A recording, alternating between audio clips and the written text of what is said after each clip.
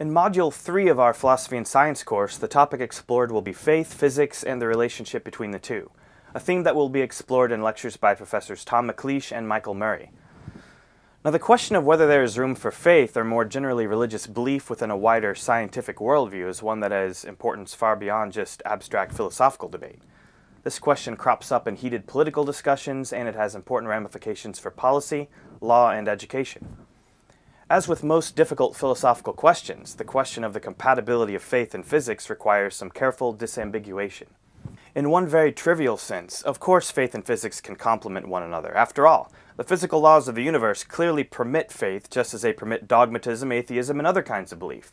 And likewise, one could come to accept physical laws on the basis of faith, just as one could come to endorse a particular religious claim or set of religious claims on the basis of faith. But these kinds of trivial compatibilities don't get at the heart of things.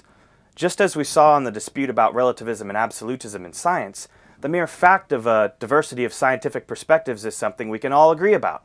So likewise, the fact that faith and physics, and more generally religion and science, are compatible in the trivial ways just noted is more or less uncontroversial. Let's think more carefully now about what is at issue here when we take the compatibility between the two to be a deep and difficult philosophical question. Perhaps what we have in mind is something like this. Physics, like any branch of science, is bound by certain methods, and faith, in some relevant sense, falls outside of such methods. Therefore, given that both faith and physics constitute widespread modes of organizing the perspective we take on ourselves and the world, the alleged fact that their methods have little in common gives rise to a puzzle. Something like this is closer to the right track. However, there's still room to be clearer. Consider that even if we grant that faith understood as a method falls outside the kind of scientific method characteristic of physics, it's not clear, at least yet anyway, where the interesting conflict lies.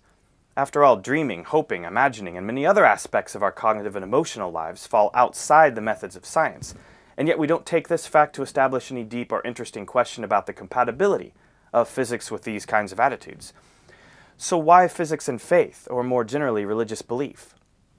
Now, presumably, the heart of the matter must be specified in terms of how the methods or claims characteristic of one mode would seem to not just be independent of, but to positively exclude the methods or claims characteristic of the other mode.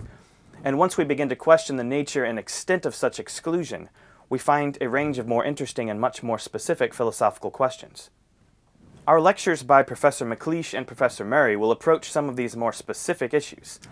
McLeish and Murray both approach the issue of the compatibility of faith and more generally religious belief and physics by looking at a range of concrete cases which can help us to better understand what's at stake here and how to critically think about the issues raised in light of recent work in philosophy, science, and religion.